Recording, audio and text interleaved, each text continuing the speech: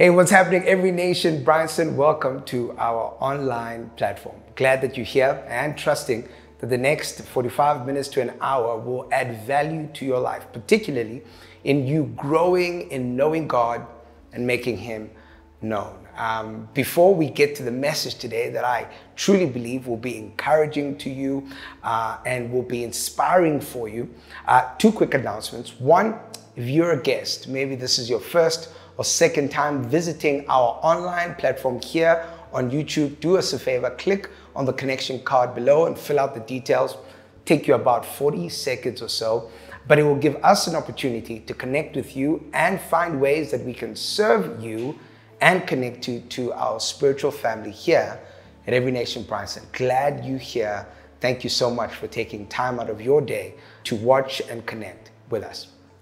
Secondly, at the airing of this video, it should be the 20th of November. Now, the 20th of November is our Do Something Sunday. Twice a year, we close down our Sunday services and we go into the community to serve. That we are not just Christ-centered or Spirit-empowered, but we're also wanting and endeavoring to be socially responsible churches in and where God has called us to be. And so we're going to be going back to Rishomila Primary School that we were at early on in the year and serving them further, bringing resources to them, but also trusting God to purchase goalposts for them that they haven't had for about a year or two. They recently had their goalposts stolen, and so whenever they have to play soccer, they have to travel to other schools to do that. You, as Every Nation Bryanson, are going to be part of that process of making sure that they have the means to do what they are called to do. Again, I want to thank you for your generosity and your faithfulness that allows us to continue to be a church that touches the city in a profound way. Today, because it's Do Something, we are importing a message. Last time we did this as well, and this time is going to be just as good and, dare I say, just as important. Today, our speaker is a lady by the name Danielle Strickland. She is from Toronto, Canada, well known for her work in the Salvation Army. This particular video is from one of our Every Nation World Conferences. Now, I say this not only as a kind of precursor to her preaching here online, but also as a advertisement or a promotion for our Every Nation World Conference happening next year. Next year, October, we are going to be having Every Nation World Conference happening in Cape Town. And for you, here at Every Nation Bryanson, I want to highly encourage you to get onto our everynation.org website, start looking at the details and start preparing for our time all the way in Cape Town for our Every Nation World Conference. This is going to be over 70 different nations brought together, worshiping Jesus, being called on mission for Jesus. It's going to be a blast of a time. You don't want to miss it. Now, a couple of years ago, in one of those world conferences, Danielle Strickland shared this message. I think it is apt not only for our Do Something Sunday, but it's also apt for the kind of people we want to be as we go into the world. So without further ado, Danielle Strickland.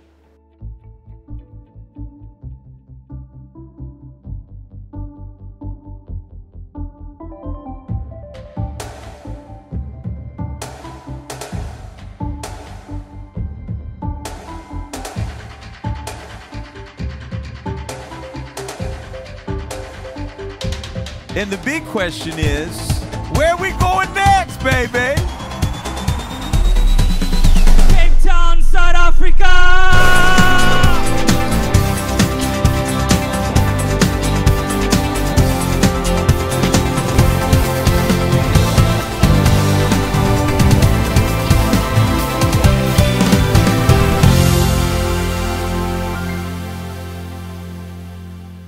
I'm so glad to be here. What an honor to be with you.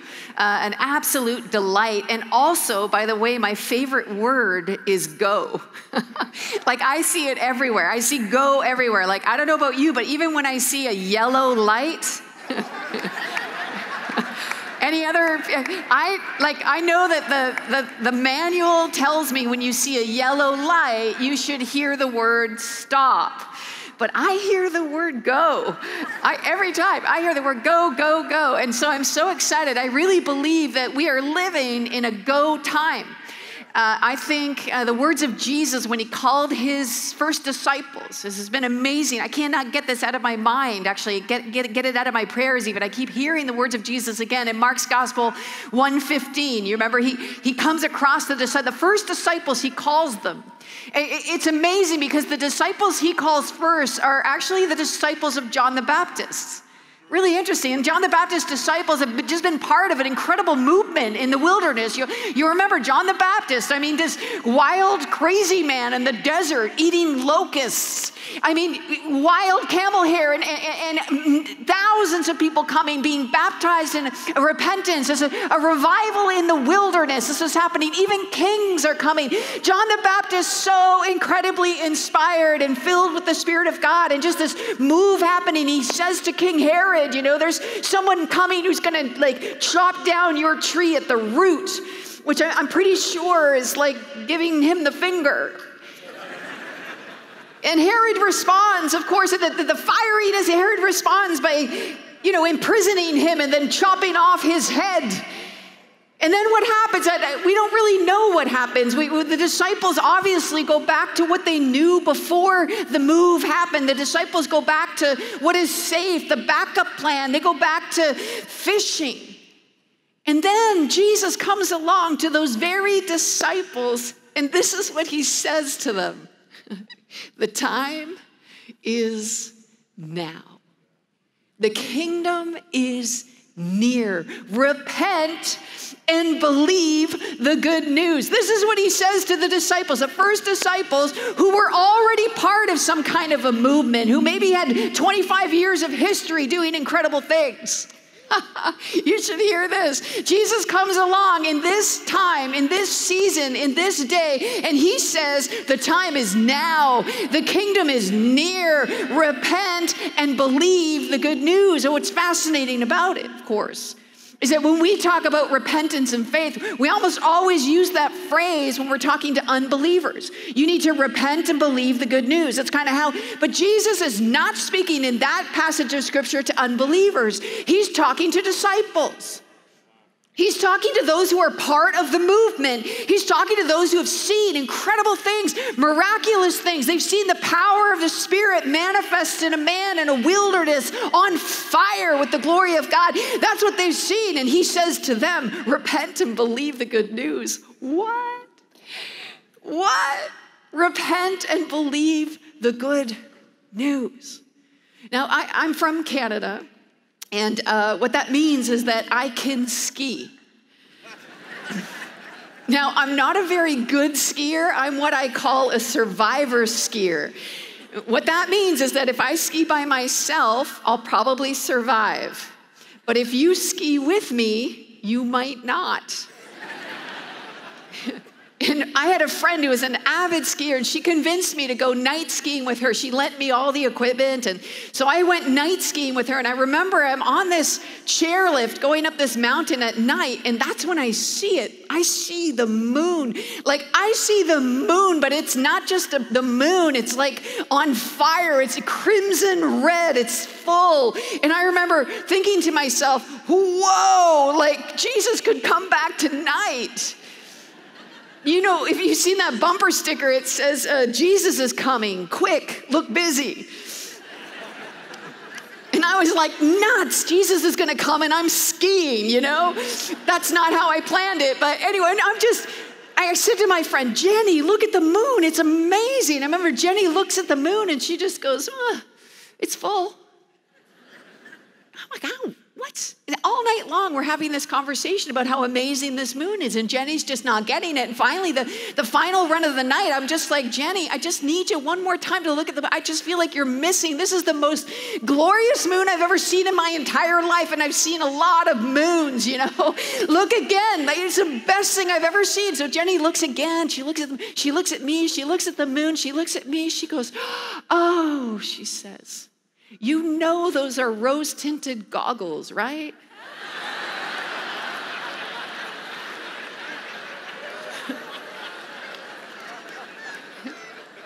I said, I do now. My first thought was like, how can I get away with wearing these every day for the rest of my life? I mean, these things, they're amazing. And Jesus did not have rose-tinted goggles on, but he did have goggles on.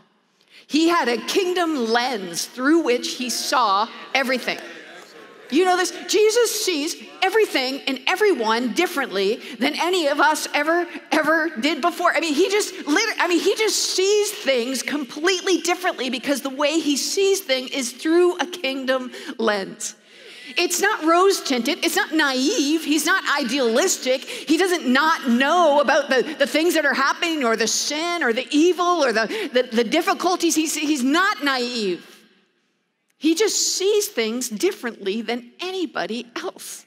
He sees everyone differently than they'd ever been seen before. See, Jesus sees things through a kingdom lens.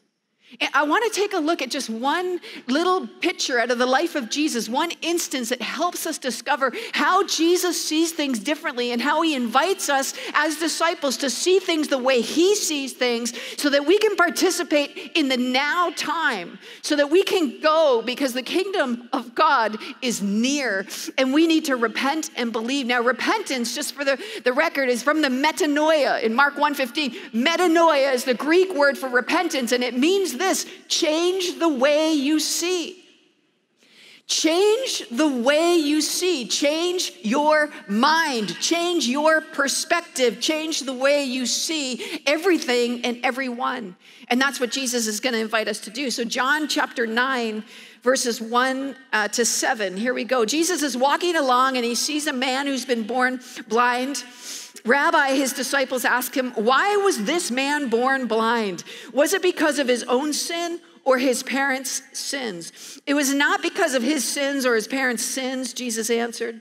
This happened so the power of God could be seen in him. We must quickly carry out the tasks assigned us by the one who sent us.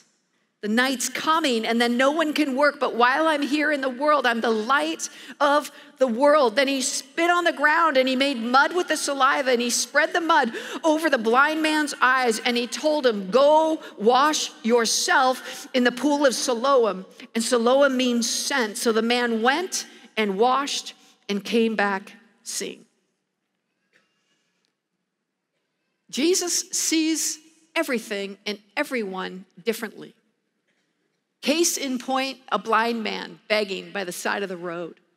When the disciples see him, they ask Jesus, whose fault is this? The man or his parents? And can I just say right off the top that this is the greatest temptation of our time, is to see tragedy, is to see oppression, is to see sin, is to see pain, and to stay in this question, whose fault is it? This will keep us paralyzed for generations to sit around talking about it. Let's start a committee and talk about the theological ramifications of sin. Whose fault is it? We do this all the time with every social justice issue you can imagine, with every nation that's in conflict. We sit around asking this question, whose fault is it? Is it his fault or is it his parents? And you know what? The temptation for this is so deep within us. We have these discussions by the sides of the roads. And listen, this is what I have to say about that. Even if you could come up with an answer, which by the way is very difficult to do, whose fault is sin? The complexity of that answer, it's everyone's fault. I mean, take any issue. Eventually, you're going to land on the fact that it's a man's fault.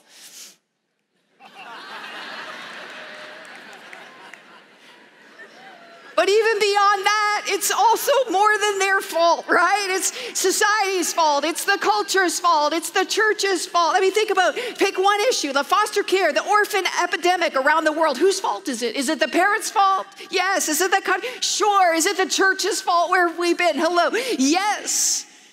It's everybody's fault. And even if you come up with a really good answer to whose fault it is, guess where you are? You're still at the side of a road with a blind guy. You've gotten nowhere. All of your talking and all of your committees and all of the ramifications, you get nowhere. You're still at the side of the road. Jesus reframes this whole situation. See, when the disciples see it, they see sin. When the disciples see through this lens that they're used to looking at, maybe the lens of religion or just the lens of culture or the lens of their own lives, whatever, they see sin, they see problem, they see disease, they see unwanted, they see rejected, they see oppressed. Jesus looks, he sees apostle, he sees glory, he sees possibility, he sees the kingdom of God, he sees the advance of God's agenda on the earth. You see what I mean? He sees everyone differently.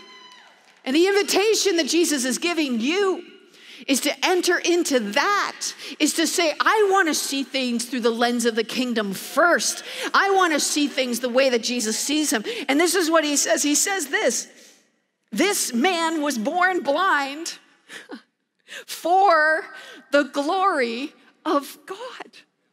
For the glory of God, for the essence of God to be revealed, for the light to penetrate the darkness, for the things of the kingdom to be on display like stars, the scripture says, in a dark and depraved generation. We go to the darkest spots. You know, the founder of the Salvation Army, William Booth, he used to instruct his officers when they would go try to take a city for Jesus. He would say, this is your best strategy. Listen to me. He said, you go find the darkest place. Go find the lost soul, the most hardest person, the person whose heart is hard, where the whole town agrees that man is impossible to change. You start there.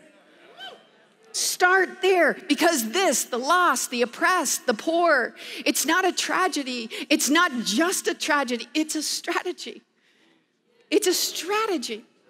Those places, the depth of the darkness, the oppression, the layers, that can't be done. Those places that you can find on the earth everywhere where everybody's standing around asking whose fault is it. That's where you start to see the glory of God. That's where the kingdom gets advanced. That's where the light penetrates the darkness. That's where the sacredness of God is on display for the whole world to hear. And listen, Jesus says this, we must quickly carry out the tasks assigned to us. I'm not sure I really fully understood the urgency of this, but it's dawning on me very clear. We're living in a time. We're living in a time right now where there's an urgency to what it is that God's doing on the earth. I can feel it. We must quickly carry out the tasks assigned to us. This cannot wait. This cannot wait until there's a more opportune time or a people better equipped or like a better strategy. It cannot wait. This is a now time. There's an urgency to this message. This go is not just a good idea. It's an urgent one. 68 million people are displaced in the world right now. 68, the largest refugee crisis that we've seen in history. I remember being in the Jordan a couple of years ago with a world relief worker, and she was telling me about this incredible thing happening as they're caring for the refugees, for the mostly Syrian Muslim refugees that are in Jordan. She's telling me about them coming to faith, to finding Jesus in their dreams at night. They're finding Jesus through the relief efforts of the workers. They're finding, and she just was like, it's incredible. These people are just, we're like accidentally starting churches. Do you know that more Muslims have been saved in the last 10 years than in 1,500 years prior?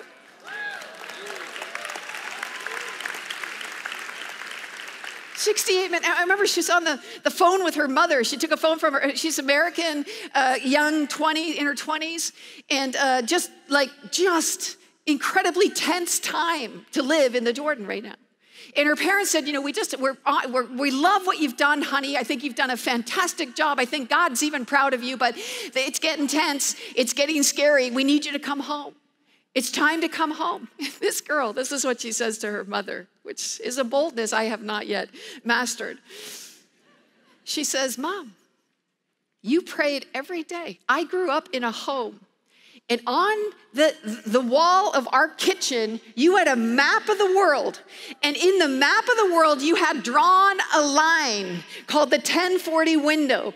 And you prayed every day for God to make a way where there was no way. You prayed every day that God would save a people group that could not hear the gospel. You prayed every day of my whole entire life. And she said to her mom, now he's made a way and you don't want me to stay? We must urgently be about the task God society. We cannot wait. This is 68 billion people in the world who are longing and waiting, looking for what compassion looks like. This is not just some kind of tragedy, although it is that. It's also a strategy. It's a kingdom strategy. There are possibilities, pockets of darkness. There's an oppression that's happening in the world, and it's horrible. But who cares whose fault it is, because I can see the glory of God. Can you? I can see the advance of the kingdom. Can you?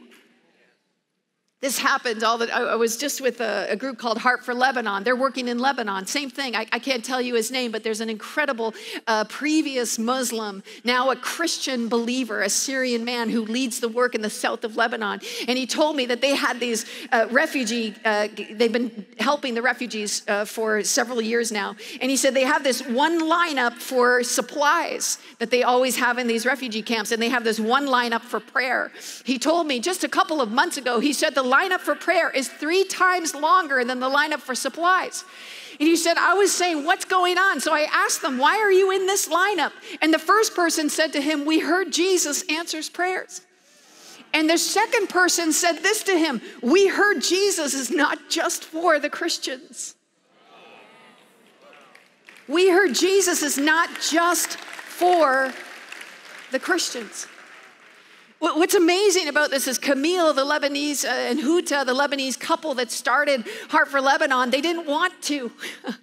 What's amazing about this is they fled Lebanon right after all of the civil war, and they were personally wounded by Syrians during the occupation of Lebanon. And so they escaped with their daughters, and they got invited to lead a church in America, master's degree, and all kinds, got resettled in America, the land of plenty. And they were just starting this beautiful ministry, and God woke Camille up and said, I'm calling you to go to Lebanon. Camille said, now's not a good time. It's not a good time. We just got out of Lebanon. We just, like, our friends put all of their money on the line and lent us all these things in favor to get us resettled in America. This church is expecting me to lead it. This is not a good time. And he said he was so disturbed by this that he went on a retreat with his wife to see if it really was God that was speaking, or if it was just like he ate the wrong thing for lunch. And they prayed and they prayed and they prayed. And he said, these were the 3 questions I went into the prayer asking. Why me? Why Lebanon? Why now? He said, during the prayer, God gave him John chapter 9. And he explained so gently to Camille and Huda that they were asking all the wrong questions. It's not why me. It's not why now. It's not why Lebanon. It's what is God going to do. It's where is the glory? It's what is the kingdom? It's the advance of God's kingdom in the right now of God's kingdom come. And he spoke to them saying, you must urgently be about the things that I've assigned you to do. So there they went. The Syrian thing had not even happened yet. They were just doing relief work for Iraqis, setting up a refugee support system, very natural things, trying to help where they could. After about 5-10 years of setting up this, they thought, wow, look at us. We were obedient to God. This was easier than we thought. And then the Syrian war happened. And 1.2 million Syrians fled and landed in Lebanon. And God said to Camille, if only there was a people who loved Jesus, that knew how to do refugee services, that could reach them. He said, if only there were a people. And Camille realized all of a sudden the people were him. The people were him. And he began to go tent after tent after tent, telling the Muslim Syrian refugees, the people nobody wanted in that country, as a Lebanese person, how can I serve you? How can I love you? What do you need? He said at first the Syrians would say to him, is it a trick? Is it a trick? What do you need? What's the catch? He said, there's no catch. Why would you do this? They said to him. He said, because Jesus did this for me. Tent after tent after tent after tent of refugees, understanding, beginning to taste and see that the kingdom is now. This is not about whose fault it is. This is about what God wants to do. I found myself on a visit there in a tent with about 25 Muslim people, a part of a family, all shoved into this tent.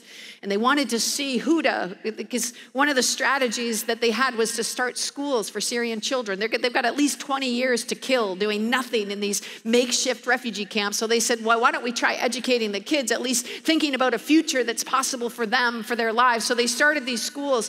And this one Muslim family wanted to talk to us. So they called us in and they said, we want to ask a question about our daughter who goes to your school. So we were all a tiny bit nervous because we're like, it's a Christian school.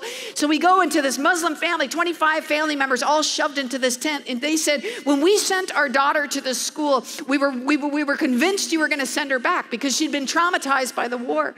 We thought it's hopeless, but we have nothing to lose. So we sent her anyway. And she said, to our surprise, every day, this little girl would come back to us a little bit more like herself. A little calmer, a little more peaceful. And then finally the day came where she was completely even better than her old self. And we asked her, what has happened at that school? What are they teaching you? What are you learning? And this little 8-year-old girl said, they taught me about Jesus. And Jesus has healed me.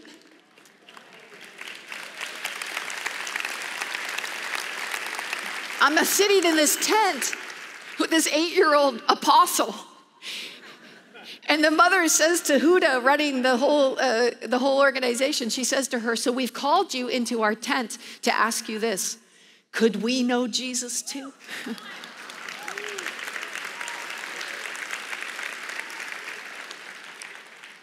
Kingdom is now. Time is now, guys. Time is now. Kingdom is here. Repent and believe the good news. So then this is the question. How does Jesus do this?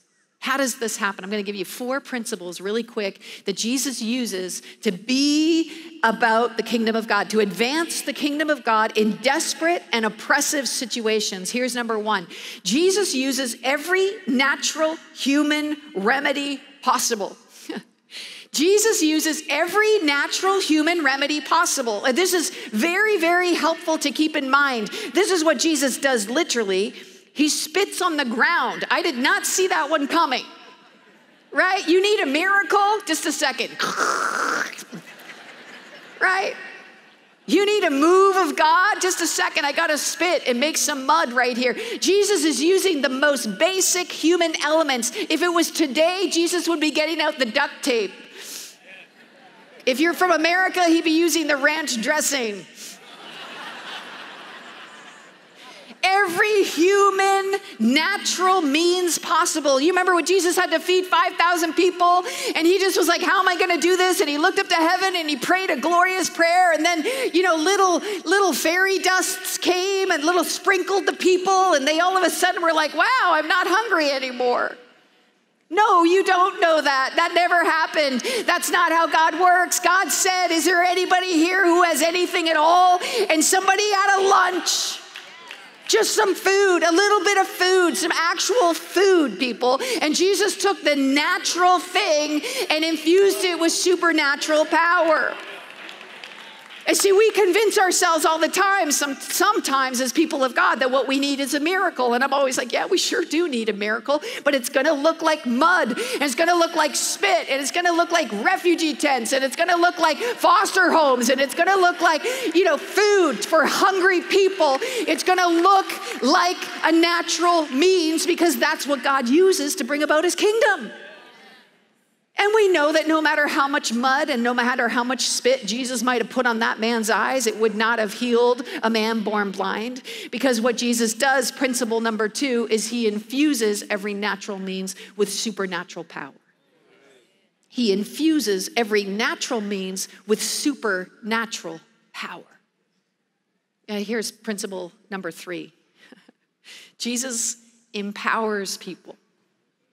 Jesus empowers people. Jesus does not see the lost, the least, the lonely. He does not see a blind man from his very birth sitting outside and excluded from community as a person with no choice, as a person just to pity, as a person just to feel sorry for. Jesus sees him completely different. And the first thing Jesus does when he sees him and the opportunity that is there is he gives that man a choice. He gives that man a choice. The definition, by the way, of poverty is disempowerment. It's the inability to choose for yourself. And Jesus does this. You'll see this is familiar in Jesus' ministry all the time, is he'll say to people, even people like the blind guy. Do you remember the blind guy who just wouldn't shut up? Who just was like, Jesus, have mercy. And everyone's like, shh, you're bugging him. And finally, Jesus calls the blind man to himself and he says, what do you want me to do? And I'm like, are you for real right now? The guy is blind and he's been crying all day long. Like, you really don't know what he wants? But the point is not that Jesus can meet the need. The point is that that person has the capacity to choose, because that's what the gospel does. It empowers people. That's what the good news is that you were created with all the faculties of every other human being, that there's a dignity within you, that there's a choice within you, that there's a capacity inside of you, and the gospel calls it out. The gospel empowers people. We're not just called to pity them. We're not just called even just to serve them. We're called to empower them. I discovered I was trying to combat human trafficking for 22 years, all sorts of things all over all kinds of different countries. It's hard work, that stuff. It's desperate. It's scary. I remember in America, in LA, a couple of years ago, I was setting up some strategies, and we came across this study. It said that 70 to 80%, depending on the city, 70 to 80% of domestic sex trafficking victims come from the foster care. And we were like, whoa, that is heavy. That is sad. And we just were like hanging out in that spot where we're like, whose fault is that? That's easy. That's a temptation. Whose fault is that? It's a city's fault. It's a system's fault. It's the church's fault. It's a community's fault. We're just like having a good time riffing on whose fault is it. And then God just said, wait, guys, hello. You know the names of 70 to 80% of the victims of trafficking in America. Welcome to the party. There's something you can do now. There's people that you can meet now. There's names that you have on a list. You could get there. We suddenly realized, oh wow, the kingdom is now. We started realizing if traffickers can target vulnerable girls for exploitation, surely the church could target vulnerable girls for redemption.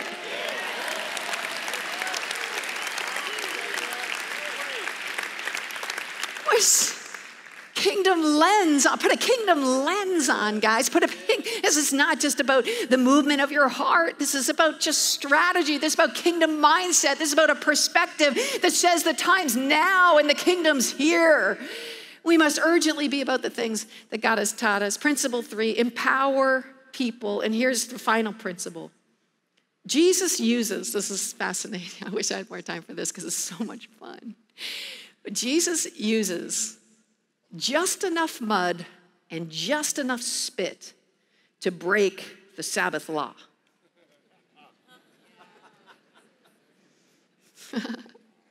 Jesus uses, this is awesome, isn't it? Isn't this fun? Don't you love it?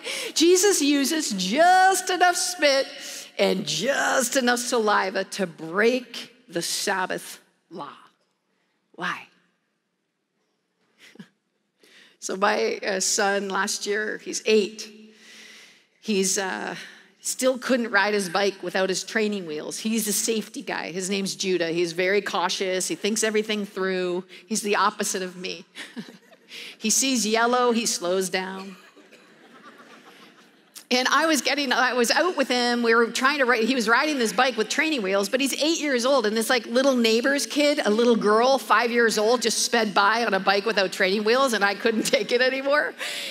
Like I just was like, Judah, like this is it. This is the day. Like this is it. It's not happening. So I said, Judah, I just gave my best. Like, I just turned it on. I was like, Judah, you are ready. You are strong. Like you can do this. Like you're capable. Like I believe in you. Like give it a try. And he goes, but if I put them up, if you take them off, I'm going to fall. And then and I said, yeah, but actually let's not just take them off. Let's just let's just pop them up. Just one ride, just try one time. And if you're like not sure with it, then we'll put him back down and everything will go back to normal. And he goes, okay, one time.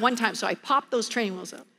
And Judah takes off like the wind, like it turns into a Chariots of Fire film. And like the heavens open and there's music and slow-mo. And Judah comes back with his big smile. He's like, Mom, I can totally ride a bike. And I said, I knew it. Like, I knew it. Way to go, buddy. Like, this is awesome. And then he looks at me and he goes, you can totally preach this.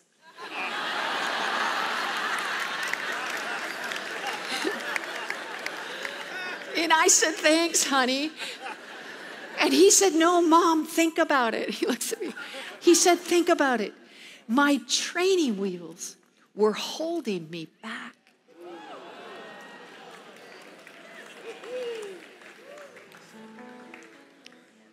Religious systems and structures that hold you back. Oh, sure, they were created for all the right reasons. Safety, to stop you from falling, to shoulder the blow, to take the risk away. Oh, for sure. They're created for all the right reasons. But systems, no matter how religious they are, no matter how spiritual they sound, if they hold the gospel back from getting where the gospel was always meant to go, Jesus will break them. He'll break them every time. Does it offend your sensibilities to release women to minister? I don't care.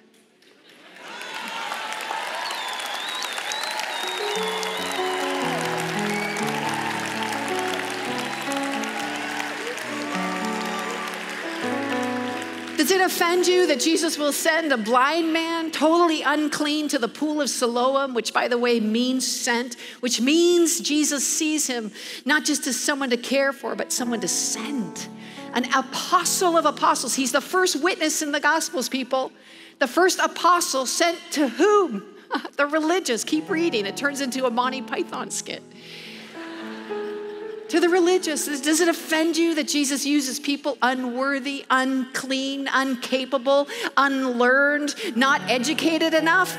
I don't care.